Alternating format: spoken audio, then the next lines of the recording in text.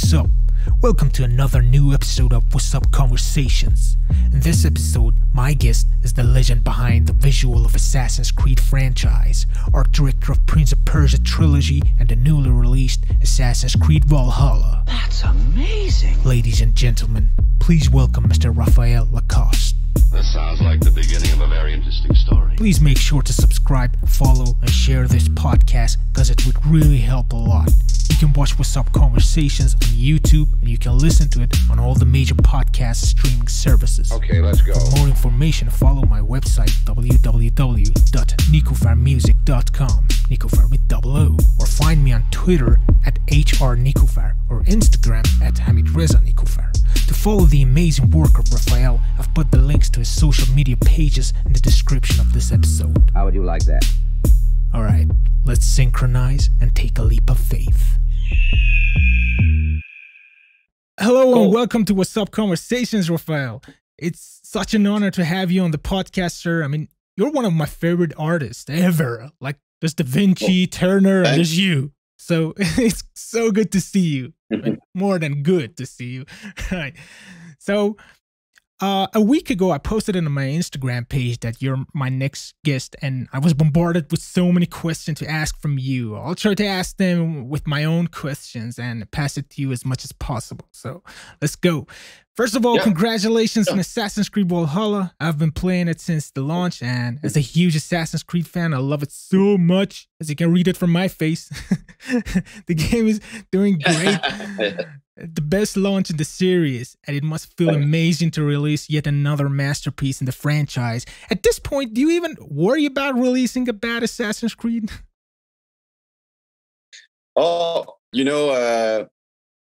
I've been around in this franchise for a long time. I shipped a few games, a couple of AC games, and I would say the challenge is always to be able to ship the most beautiful, the most interesting world, and the most touching and charismatic characters.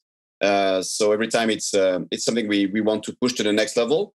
But this year was even more a challenge because we got the pandemic, we got the 2020 curses and all this stuff. So I would say, like, we always want to make a better game, always want to push details, and I'm really happy with what we have now. But I would like to push some details, and I still see some annoying stuff when I'm playing the games.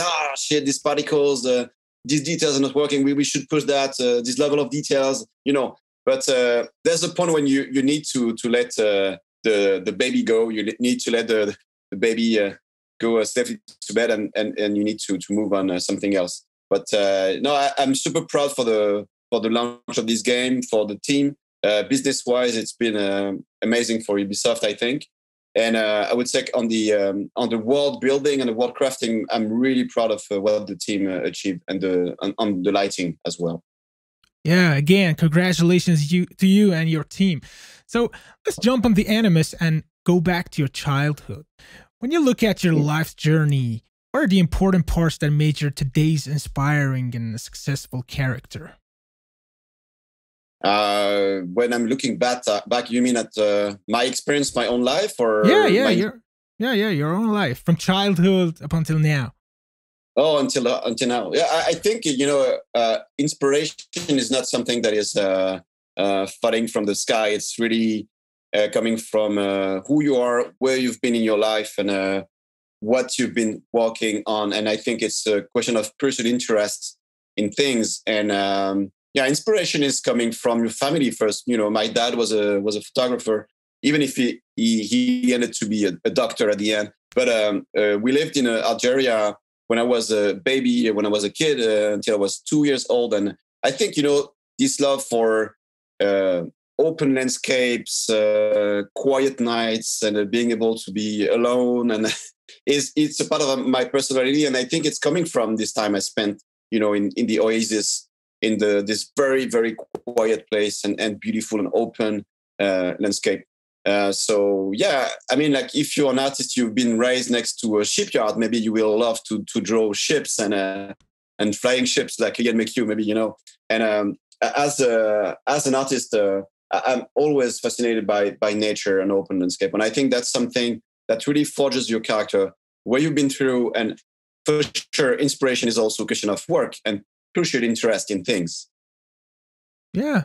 So, following that, I believe the artistic taste of an artist comes from his or her surroundings, the people you've been in contact with, the environment, the country, and the culture you're living in. You're a great word builder. I love your work because I can relate to them. It takes me to a whole new world, and yet it leaves a lot to my own imagination to occupy some parts of it. And then by doing that, it becomes something very personal for me and for any other person who's experiencing your work. How does your surrounding affect your work? And again, what were the influential real life factors in your life that ended up shaping your artworks today? Oh yes, I know there's a lot of people working, and especially with, I would say, like a young artists, and they don't misunderstand what I'm saying. They're like, there are a lot of very talented young people, but they work a lot from the computer, and they take inspiration from the web, from photos, even from other artists' work. And I think it's okay, but there's a limitation to that, because you end to repeat yourself and to do self-referencing. You know, it's always about references and self-referencing. You know, it's not as open and creative as an inspiration that is coming from traveling or spending time looking back at the classics. You know, for instance, I know. No, we're very cursed with this whole pandemic situation. So traveling is not an option, but you can just go out, take a hike. You know, if you live in a nice country, maybe there's a nice nature to discover, do some beautiful hikes in the nature. But if you live in a very urban setting, that could be also an inspiration to go to the back alleys and take photos, you know, at night or maybe at dawn. Maybe there's a beautiful park. You can take pictures reference from trees there and use that in your stuff. I think it's more interesting because if you want to have like a personal touch, like really something that is really about yourself and your own trend, you need to spend time outside, and you need to leave, you know, I would say the office. You need to leave the computer and spend time. Inspiration is also taking a step back. I think taking a step back, you know, with your stuff, with the all the reflex you have, all the habits you have, the techniques and all the stuff you're using. So yeah, I think the step back is, you know, the best step back is meeting people, traveling. I think for me, it has been a great experience because it's really it's a confrontation of your own, you know, work and your own belief with the culture of other people and other cultures. So when we'll be able to travel again, I think it's it's going to be very useful for a lot of people. Yeah. So someone asked me to ask you a very interesting question. He told me that there are lots of artworks he wants to do, but he's always concerned and afraid that he's not yet ready to approach them. You know, those feelings that you have an awesome idea, but about an art book, and you're like, I got to learn more before I approach it. Now this could be a never-ending process, an exercise in futility. What suggestions do you have for this particular situation that many of us could find ourselves in? You mean not being confident enough to start something? Yeah. Yeah, that's a good question. I think you have to listen to yourself. If you don't feel you're ready, you're not ready. And I think it's important to listen to yourself, because rushing an idea is not good. Rushing any project is not a good option either. But waiting too much and being not confident is not good for the soul. So I think there's a balance to find. For instance, I had the chance to work on some personal stuff, but I didn't have the time. So I was not rushing. I was like thinking about this new illustration and, you know, this new book I could make. And it took me years to achieve that. And I think the time I used to make the two artbooks was very useful, because I had to step back. I could see, okay, these drawings are not good enough for the book. These drawings, I'm not going to keep them.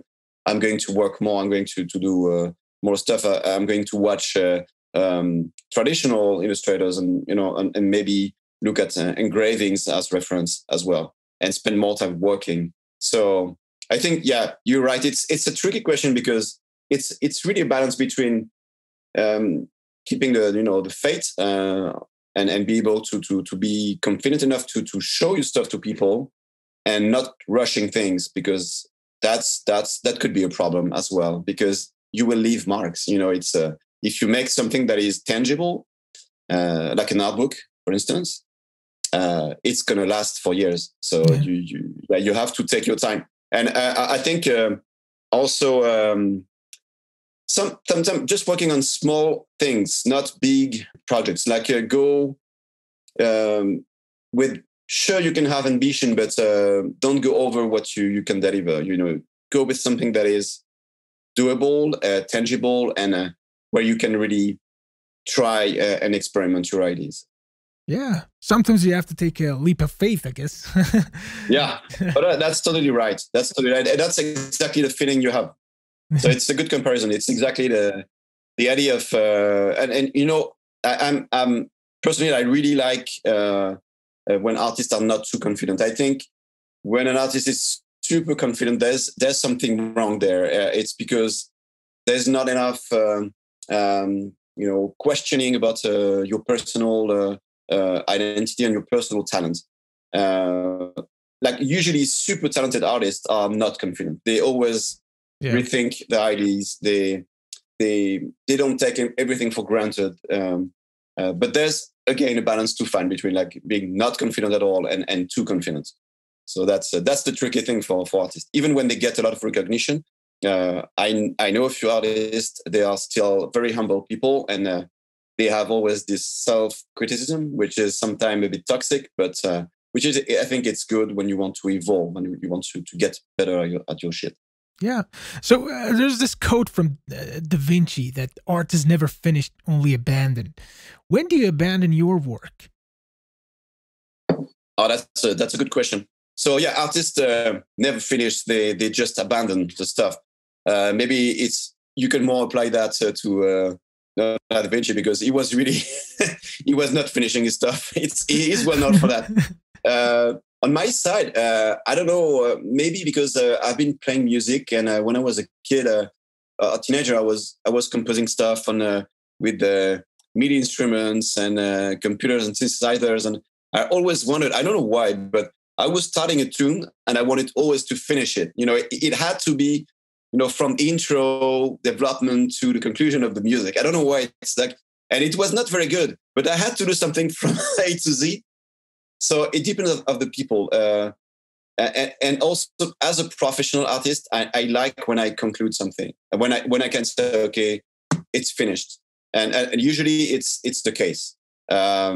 Not on everything. So like I was saying about Valhalla, there's a lot of stuff I would like to push. I would like to, okay, we need to polish, these kind of details. And there's a lot of technical things I still want to polish on this game. But there's a point when you need to let go of things. And when you tell, you were saying abandon, that's not abandoning a baby. It's not a good image. It's very sad. But it's there's some of that, I would say. You're right. Yeah.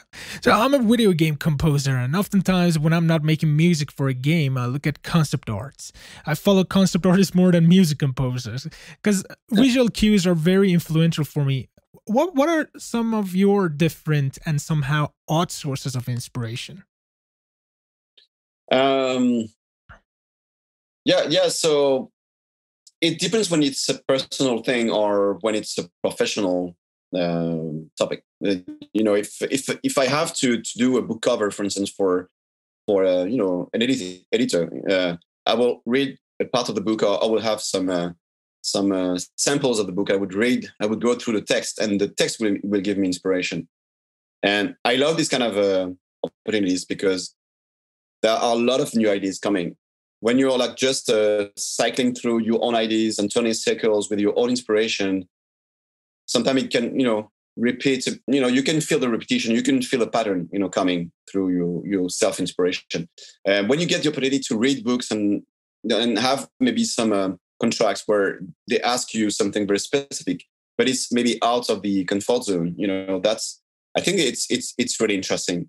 And I took a lot of inspiration from reading books, even if I'm not reading a lot, but sometimes just reading pages or watching movies, listening to music as well. And for sure, traveling is also a lot of great source of inspiration. Taking photos, I'm taking a lot of pictures. I've been in the fine arts as well as I was in art and media, and was taking into account photography and video and audio as well. So yeah, if I would say taking photos, and I have now with my phone, I can take photos by night. It's pretty efficient, and I love being able to see things that the eyes can't really see because it's so dark. But the I don't know how they make this, but the phones, the cameras now can see in the dark. It's like, what the heck is that, without any flash? But you can see the details in the shade and also the color temperature, like the neon will end maybe green and something like very bluish, and you would have also the incandescent lighting, more orange and warm. So it's an interesting way of studying light and finding inspiration as well. Yeah. By the way, what kind of music do you listen to when you're working? Oh, I listen to so many kind of music, man. I'm listening to. I love some electronic. I love rock sub, for instance. I would listen to Depeche Mode. I would listen to classical music, Stabat Mater, Vivaldi.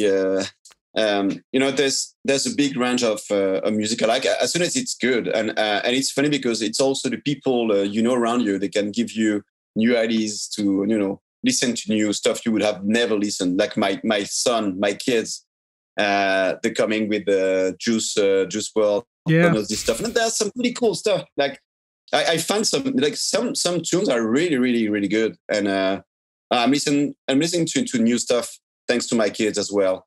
But I would say I've been listening a lot to M83 and ambient music. When I'm listening to when people sing, I don't know how. Yeah, sometimes it's taking me out of inspiration or more I would say focus.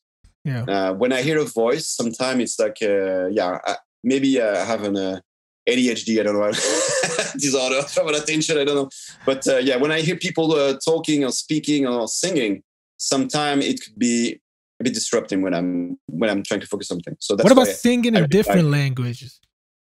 Yeah, maybe different language. That opens a whole new mystery. yeah. That's right. Yeah, maybe I should listen to your Persian music. I don't know, something different. That would. I don't get what they say, and then it's more like a melody and music. And I would say sometimes it's more classical or ambient music, like M83 and this kind of stuff. Right. So what are some important characteristics of an art director? How do you recognize one? That's a good question. There's a big range of characters there.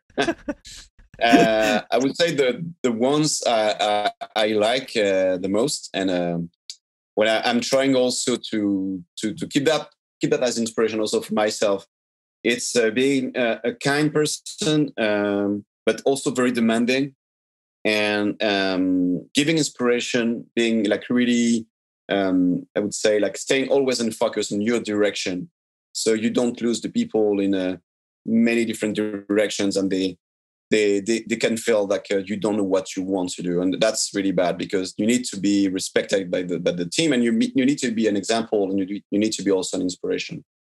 You need to be kind as well because artists are very sensitive. So if you're this kind of dictator, you the toxic guy, it's not possible to work with people, and people we know that, and they will escape from the team. So. And eventually, if they are stuck with you for one game, they will leave after, So it's really not easy. It's very tricky because we take a lot of stress on ourselves. We have a lot of pressure as directors. We need also to balance a lot of things with narrative and game design, and we need to have sometimes some fights. It's a huge challenge, and you need to keep that out of the office when you do some reviews with artists. You need to be the kind, inspiring person, but you need also to be very demanding. So when someone doesn't deliver and it's not working, and you're working on a AAA game, and there's a lot of pressure, and you need to ship the best quality possible. Sometimes it can be very hurtful, but yeah, it's not working sometimes. But yeah. How many art leaders do you have for a project like Assassin's Creed Valhalla? Oh, we have many. I would be working with a few leads in Montreal. So I have a lighting lead. I have a lead for the natural environments, the nature, the vegetation. I have a lead for architecture.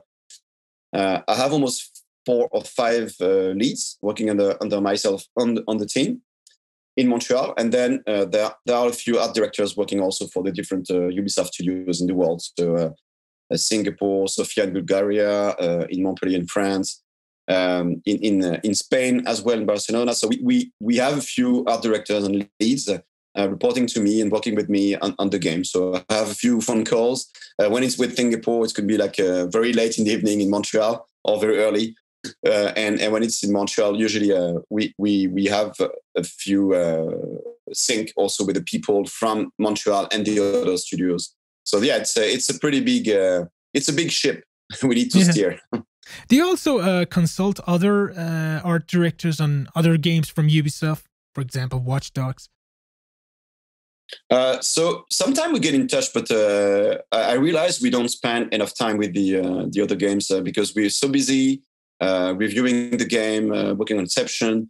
After that, we're playing the game and also spending so much time debugging that we sometimes we forget to have a step back and talk with other art directors. We used to have a few meetings with other art directors at Ubisoft, but I think it's not enough. Usually also because I have a lot of experience at Ubisoft Montreal, I get in touch with other art directors more, like I would say junior art directors who want to have feedback on their work. And when I have the time, I'm happy to give some feedback, but usually we are so busy on the game that it's difficult. But what I like, for me, one of the most important thing is to have recognition and also exchange with the other pairs of the industry. So when I can get in touch with Nicolas Bouvier, who is art director on Halo at Microsoft, or someone like Raphael Grasselli working for Sony Santa Monica on God of War, or John working on The Last of Us. All these guys, when they can, when they say they like the game I'm making, it's like, oh man, that's the best compliment I can have. Yeah. So let's talk about Assassin's Creed. To this day, I've had 3 important people from the franchise as my guests on the podcast. Patrice Désilets, creative director of the first 2 Assassin's Creed, Alex Hutchinson, director of AC3, and you, sir. And I think you're the oldest and most involved person in the creative team of the franchise. So I guess you're the right person to ask this question from. How do you guys decide about the setting of each Assassin's Creed? How is the process of choosing a time and a location in history? Yes, I'm the only one left in the brand. You're right. So yeah, it's indeed we do as a team. We do have ideas. We do want to explore settings and time periods. And something that is really cool and fascinating about this brand is that you're not stuck in one fantasy and one era. You can move from one era to another fantasy. And that's what I really like about AC. That's why I think I've been lasting on this brand for so long, because if you want to bring to life the fantasy of the pirates, you can do it with AC4. If you want to push the fantasy of the Viking, it's Valhalla. If you want to push, the immersion in the ancient Egyptian world, you go in Origins. Industrial era in 19th century London, it Syndicate. French Revolution. So all this stuff is so different. And people who don't know the brand or maybe look at the brand through a keyhole, they would say, oh, Raph, you've been there for so long. It's you're not getting bored of making AC games. Like, man, it's every single game is a new setting.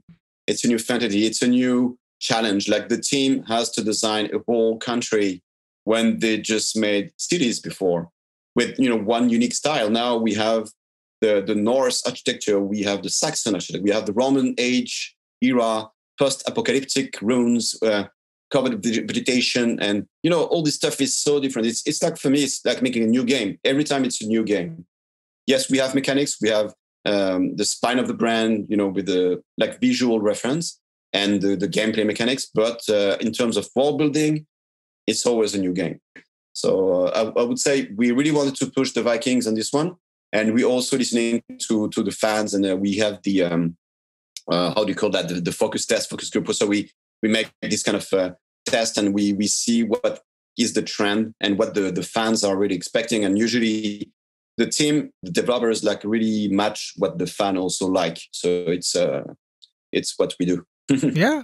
So do you remember the first time Assassin's Creed was pitched to you? Tell me about that. Oh, yeah. Oh, that's 2005, I think, or 2006. I was so I left the team.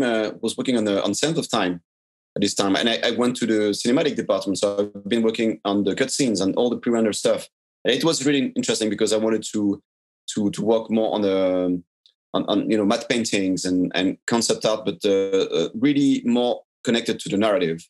So I really pushed myself in learning how to do matte paintings and pre-rendered cinematics. That was a great challenge.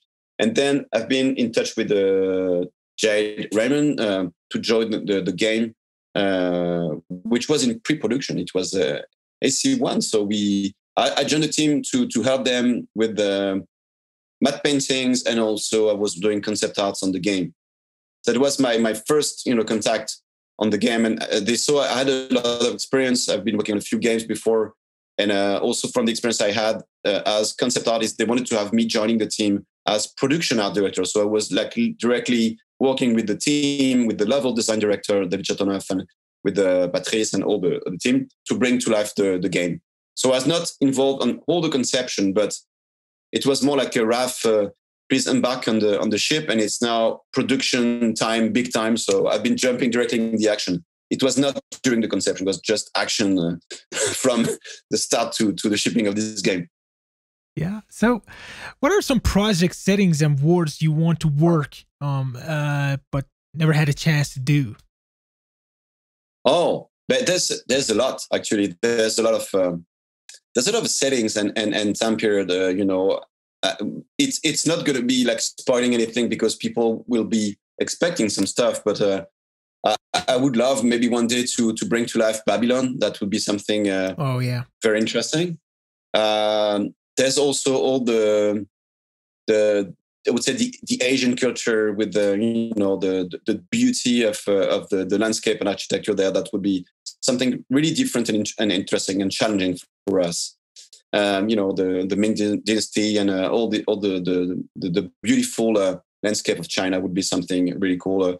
The Mayans, I don't know, the Aztec, the North America before the invasion of the conquistadors. All this stuff would be really interesting. And for Valhalla, I was really waiting and really expecting to work on the Norse setting because it's very different from the Mediterranean, setting. And we've been seeing a lot the Middle Ages and also the Renaissance ages and even like the ancient times around the Mediterranean Sea. So being able to see the North Sea with the beautiful fjords, the spiky mountain of Norway, the Northern Lights, and all this stuff was really, really fresh and new. And I was really waiting for this one. Yeah, how about space? I really want to see what you do creating a whole new galaxy, a planet. You're right. That's going to be awesome. We could even make something more like in space. That could be cool. There's so many options, but it's still very open. Yeah. So someone asked me an important question. Fortunately or unfortunately, we spend the whole day working from a desk. How do you manage your health, especially during this pandemic? What are your daily routines keeping your body healthy? Oh, yeah. So actually, I've been pretty enjoying this time being at home because I was spending more time with the family, with my kids. I was able to help my daughter, doing her, homework, and she had a lot of joining the secondary grade. She had a lot of work to do, so it was great for me to be able to be there for her and help her. And so be next to I would think the very important things of the family and being like safe as well was very important for me. I'm lucky enough to have an office at home, so I have a place that is closed. I feel it's a privilege, because some people, if they live in an apartment, they need to work maybe in the kitchen or in the living room, and then you have the kids running around and and yelling, and then it's starting to be very messy. So as I have a place where I can really close the door and I can work, I didn't feel it was too difficult to be indoor for like so many months. But for the I would say the health, that's very important. I'm going out every day. I need to go for a walk. Usually, even in winter, I go cross country skiing. It's we have a very long winter in Montreal, but if you take the time to do outdoors activities and skiing, it's great. It's cool. It's pretty cold, but you get used to that if you have the good equipment. So yeah, I would say like hikes, a lot of walking. Try to do your like 6,000 or maybe 10,000 steps per day. Yeah, that's pretty much it. Don't just stay working all the time in front of the computer. And I know it's difficult, because when you're not in the office, when you're at home, you have so many stimulation all the time. You can be on the social networks. You can have notifications all the time. You go for dinner and then, I have a notification. I have to go back. Just go upstairs and work on the computer. And yeah, there's so many solicitations that you have to be careful. And that's, I think at the beginning of the pandemic, some people got burnt out because they didn't know how to balance the private life and the work. Yeah. So let's ask some curious questions. What is your favorite Assassin's Creed as a gamer? That's a good question. I would say Origins. Right. So which Assassin's Creed was the most fun to work on? Most fun to work on, I would say maybe Black Flag. The mood we had on the team was amazing. There was such a great mood. I think it's not only the fantasy being able to work on the pirate game, and it was I think it was like we were still a bit I would say like a bit younger. There was a lot of energy in the team, and the theme we were working on was really exciting and super interesting, super cool. Also, it was a quite short production, so we're not like super tired at the end. I think it was something like 2 years of production, and we did something cool and great. And I think we were like super proud of this game. I think we had the best launch party on the AC4 Black Flag. It was great. I think it's one of the best memory I have as a production, as fun to make. Yeah, pirates are fun. Who is your favorite assassin? My favorite assassin? Oh, that's a tricky question. I love the Ezio from Revelation. I love the old wolf, this guy, a bit grumpy, super charismatic. And I think one of the best trailers we had with Digic was the one of Revelation, when you see Ezio coming to Masyaf and then arriving in Constantinople on his boat. There's really something magical about this one. It's I love this trailer. I love this trailer so much. So yeah, maybe Ezio from Revelation, I would say. Yeah. So what was the last inspiring game you played? Oh, the last inspiring. There were two actually. I would say Alex. I've been playing Alex in VR. Half-Life. It's stunning. It's really impressive to see how much attention they pay to details, and it's so immersive. It's scary. If you play this game, it's impressive because it's a VR game, so they need to optimize a lot for the VR to get the good frame rate, and the level of detail is still absolutely incredible. The lighting, the immersion is fantastic. The mechanics, the physics. So I would say Alex and for sure Red Dead Redemption. I love Red Dead Redemption. I've been playing maybe 150 hours this game. I've been going through the main path, but mainly just exploring the world, spending time discovering mysteries. And that's also something I love to do on Origins. I'm a kind of a completionist. I like to take a lot of time exploring the world and finding all the treasures and also clearing all the locations, making sure like I've been everywhere. And I will play Valhalla the same way I played Origins, I think. But I would say like for sure Red Dead it's the reference. It's the most impressive game, I would say, as an open world, and the most polished open world game, I would say, graphically as well. Yeah. You talked about Origin. I remember playing that game, and it was a very strange experience I had. When I reached the top of the Great Pyramid, I burst into tears because since I was a child, I was so much into Egypt and the kind of history of that country, and just being able to go up there virtually within a game, that was a hell of a moment. That was a fucking great game. Yeah. Yeah, it's actually, I totally get what you're saying there.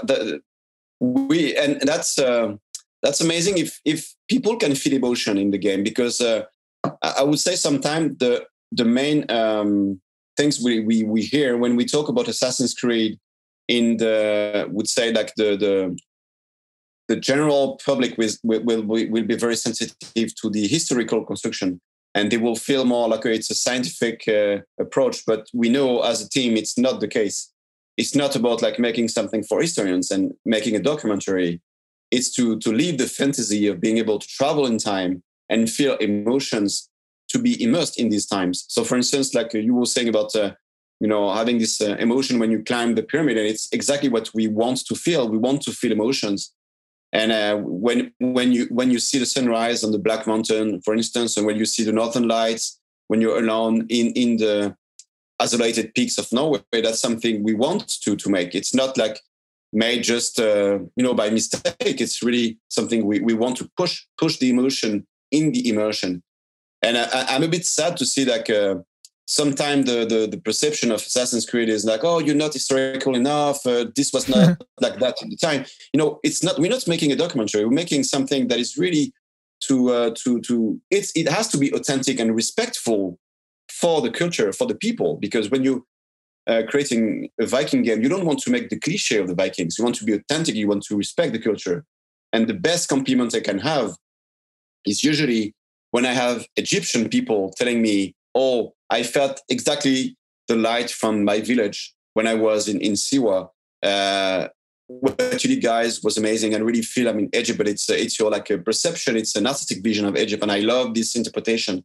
Or when I have Norwegian people from Norway saying to me, oh, it looks exactly like the light I have when I wake up in my fjord. That's the best thing I can have, because I feel we respected the people, but still it's a fiction and it's a creation. Yeah. So what was the last inspiring film you watched? The last inspiring film I watched. That's where we see so many films. That's a tricky one. Actually, now we're watching a lot of TV series as well. So it's and also because of the pandemic, we've been away from the theaters for a long time. It's a bit a shame.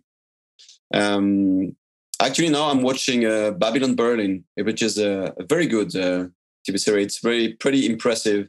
It's the Germany from the 1930s. It's not a nice time period. It's not. It's very I would say like stressful as a period, and also very contrasted. Like you feel the poverty and the rise of very bad things in Germany. So it's an interesting setting, and it's very well done. I would say also Fargo was a very good TV series. I really enjoyed it, and the visual direction is absolutely incredible in this TV series as well. There's a few. I would say Interstellar, because I love sci-fi as well. I'm not a very fan of the plot, but all the I would say the building of the movie and all the introduction is absolutely amazing. There's a lot. So, what game other than Assassin's Creed do you like the most from Ubisoft?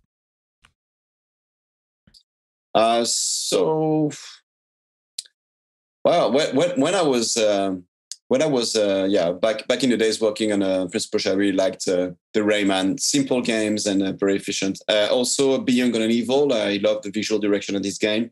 I think it was a very great creation. I can't wait to see the 2 one day.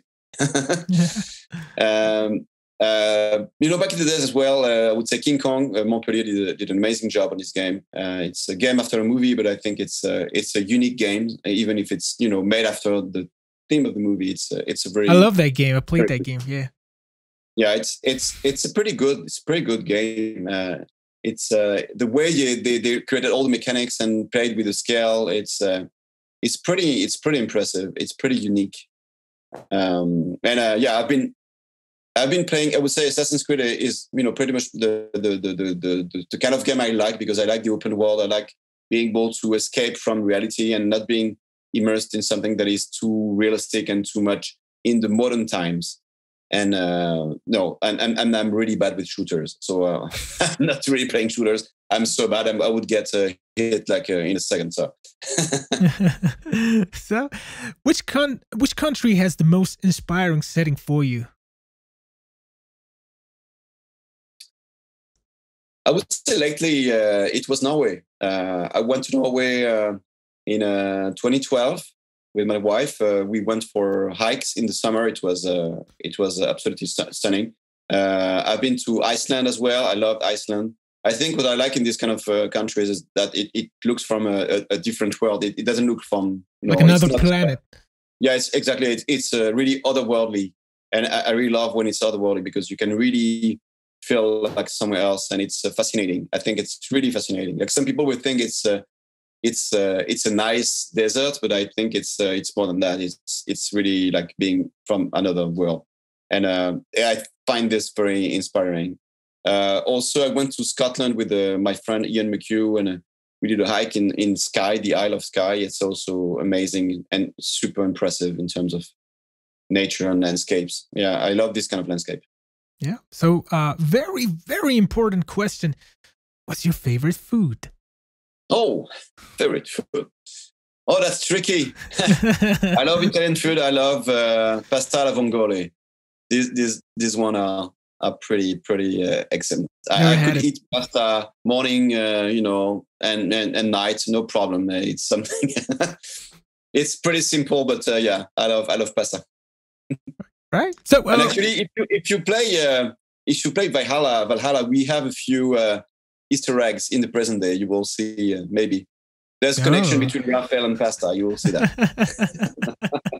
Awesome. So, what's your favorite movie of all the time? Oh, that's a tricky one, because I will forget a few, I'm sure. There's one when I was a kid. It's a French animation movie, and it's called The Time Masters. It was directed by René Laloux, who was also one of my teachers in the animation school in France back in the days. I say it's my favorite when I was a kid, because I saw this movie when I was 5, and I discovered science fiction and fantasy at the same time through this movie. If you see now, the movie has a lot of weakness in terms of animation, facial animation, but still the world is really incredible and fascinating.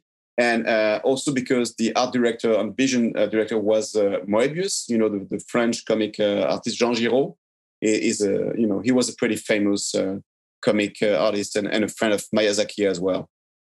So yeah, I love animation. I would say it's difficult to choose, because I love also Castle in the Sky, Miyazaki. I've been watching all these movies with my kids. So yeah, I would say animation is something very strong. And maybe Blade Runner as well. Ridley Scott, the first one. Man, you gotta do some sci-fi futuristic thing, man. Oh yes, maybe a cyberpunk game. That's in the plans. Yeah, awesome. It's gonna happen. Right. So, what's your favorite game of all the time? Favorite game of all the time. It's always difficult, because you have your memories when you're playing a game. I would say that I enjoyed so much playing Abe's Odyssey when I was wow, I was maybe 19 or 20 something. Abe's Odyssey, I would say, where I love this game, playing this game. It was a huge challenge, but I really love playing this game. And after that, I've been really into GTA 5. I love this game. I spent so much time just trying cars and doing races on the highway. Switching between the Bugatti to the Lamborghini. That's a nice fantasy, I think. And yeah, Red Dead Redemption. I would say like Rockstar really nailed it in terms of open world. They're like really, for me, they're really the best in terms of polish and experience. They take the time to finish the game. It's always very impressive. Yeah. Thank you so much, Raphael. Since I was a child, I've been raised by your artwork. From Prince of Persia to Assassin's Creed, and your imagination has always been with me. And today is a very special day for me because I had a chance to talk to you. Thank you so much, sir. Hey, my pleasure, man. It's great you reached me, and it was really good talking to you.